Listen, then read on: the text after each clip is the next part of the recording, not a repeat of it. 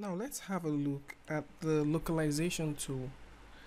The localization tool here in TwinMotion 2019 seems to be one of those things that makes it look beautiful. Yeah.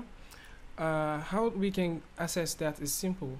We can go over to the image which we have here. If I click on more, I can come over to the localization,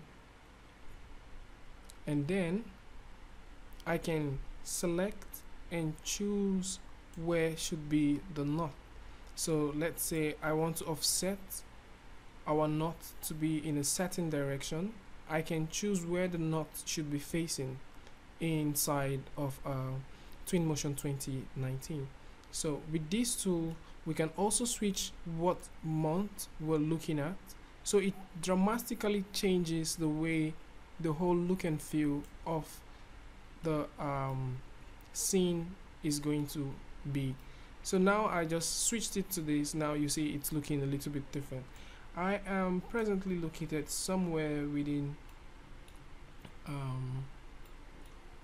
here.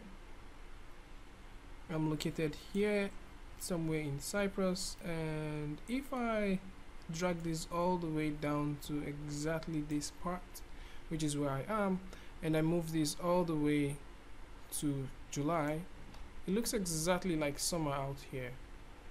There is no guess saying these guys have done a very wonderful update to this new version.